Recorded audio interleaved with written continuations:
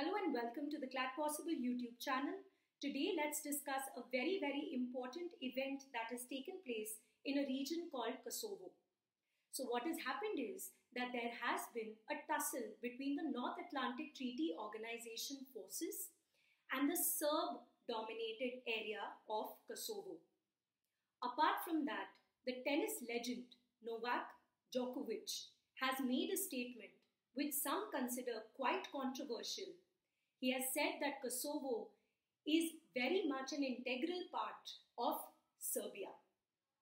So what we are going to deal with in this particular video is that what is this entire tussle or the history behind Serbia and the Kosovo conflict.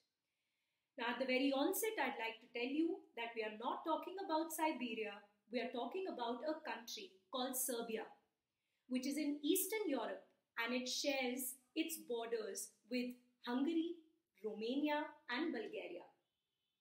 The second region that we are talking about is called Kosovo. Kosovo is also a small landlocked region in the southwestern part of Serbia, and it shares its borders with countries such as Albania, North Macedonia and Montenegro.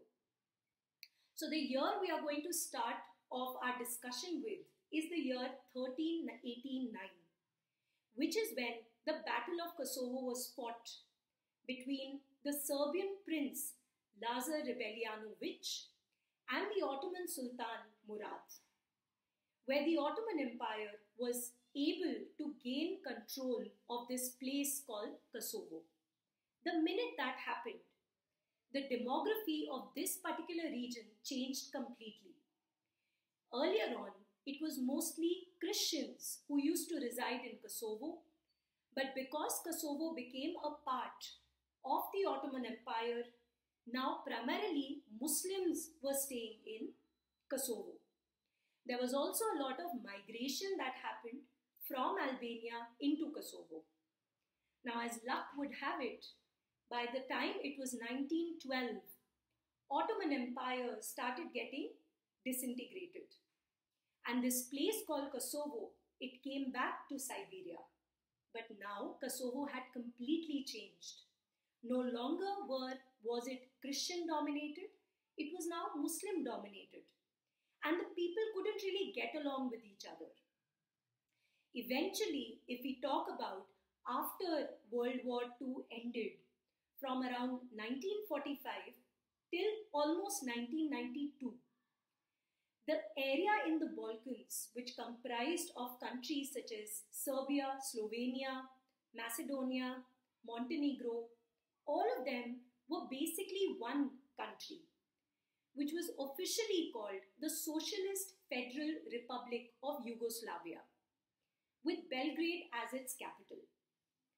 But however, as the USSR disintegrated in 1991, the disintegration of Yugoslavia also happened. In fact, the first country to secede from Yugoslavia was Slovenia.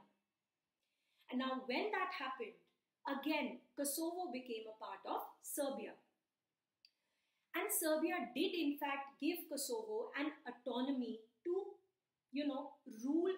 We will not use the term rule, but there was a little bit of autonomy that was given to this particular region. But autonomy did not mean, and still does not mean, that Serbia thinks that Kosovo is a different country. Now, like I said, the demography had completely changed. So by 1998, there were certain ethnic Albanian rebels who formed what is known as the Kosovo Liberation Army. They wanted to challenge the Serbian rule. In fact, there was a brutal response by Serbia towards the Kosovo Liberation Army, and in fact, the North Atlantic Treaty Organization in 1999 had to intervene in this particular matter. And ever since then, NATO forces are stationed in Kosovo. Apart from that, what we need to know is that there are many countries that consider Kosovo as a separate country altogether, like the US, other majority European Union countries, Japan, Australia. But countries such as India, Russia and China do not think that Kosovo is a sovereign country. They think that Kosovo is very much an integral part of Serbia. Now, what has happened very recently is that in Kosovo, there have been certain local elections. And the Serbs who are staying in Kosovo did not even turn up for voting in these elections because they called it a sham. And the ethnic Albanians have won those elections. And in a protest to that, there was a little bit of a tussle which got violent, and which is why Kosovo and Serbia are in news today. And also because of the comment that was made by the man who has just won a lot of Grand Slams, 23 to be precise. Yes, I'm talking about Novak Djokovic.